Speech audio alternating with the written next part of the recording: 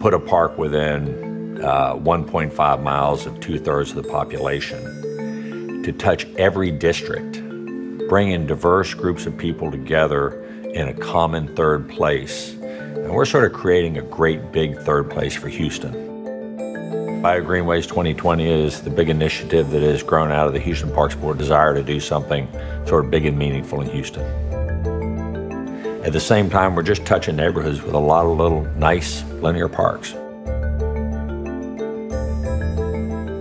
The Bayou Greenways initiative is truly a transformative experience for Houston. And I think historians are going to talk about 2012 when the citizens of Houston voted by 69% to take the bayous and turn them into linear parks, green spaces, so that this becomes one of the most beautiful and greenest cities in America. That's a new thing for Houston. Critical as we reinvent ourselves for success in the 21st century.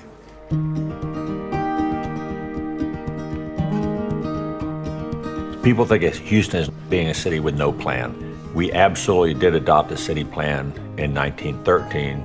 The vision of the city council at the time, Art Comey, was to create a city that was connected by green belts, connecting its major parks, its major neighborhoods, its employment centers, and that Houston was going to grow around these greenways and provide everybody access to green space and connect parks and employment and people and neighborhoods. What we saw is the plan still existed, was still available, it was still early 21st century, it was still there. Could that be done in the 21st century? If you were redoing it, it would cost you $2.2 billion, but we could actually activate it for as little as $220 million. And activating it for $220 million just looked like one of the great buys of the century. That's really the math of it. Well, number one, parks, green space, all of this is vital to the city of Houston. Look, we're 640 square miles. There are 2.2 million people in the city of Houston. You know, people want good, solid neighborhood parks. They want to be able to take advantage of the bayous. This is the Bayou City. And we didn't luck into it. We made this happen. We weren't born with the beautiful coastline or the beautiful mountains or all of these natural amenities. We created it. And there's something so uniquely Houston about it that I think makes us extra proud of it. If you talk about the acreage, and I think it's about 3,000 acres, that is about 3.5 times the size of Central Park. So you're talking about a project that is the equivalent of 3 Central Parks in the city of Houston. That's a pretty big deal to me.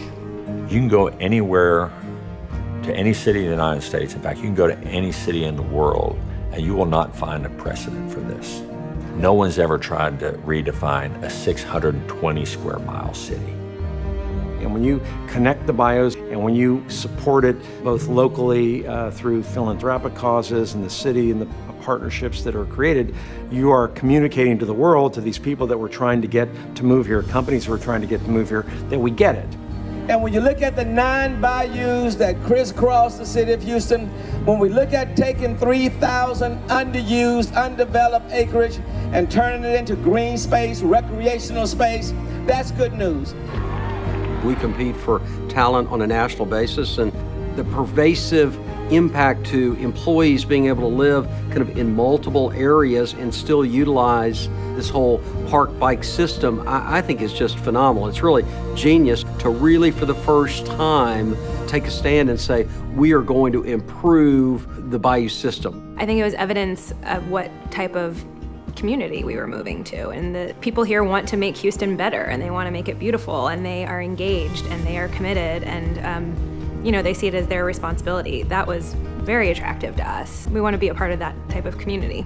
Most folks think about Bayou Greenways and say, oh, it's a great way to experience nature, it's a great way to exercise, it's a great way to experience different parts of the city.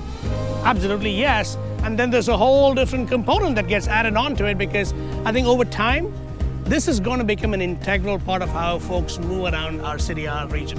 It's that last mile connectivity. It's about experiencing nature, but it's about connecting people, connecting places, connecting communities. The connectivity part of it is really important to us. That's what's palpable I think the fact that we would focus on parks, that we would make them beautiful, but then we would enjoy them and share them as a city, I think that's just a Houston thing. That's where ideas come from, is people talking to other people. And when you connect neighborhoods, that's huge. I think it's going to do wonders. I mean, it's really a thoroughfare, a highway system. You'll have people that bike and hike and walk. You'll have kayakers, and really that's a renaissance. Any company or organization here with roots in Houston needs to be a part of this project because it will be the defining project for Houston. Houston is where all of America is going to be in about 25 years.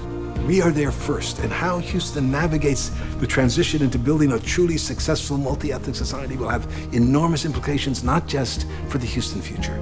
This is a powerful message to the world that Houston is a different place in the 21st century. I believe we're redefining the fourth largest city in the country. I think we're going to improve the quality of life for millions of people. And we're going to do it in a really financially disciplined way, in a way that touches everybody. That's an amazing thing to be able to do.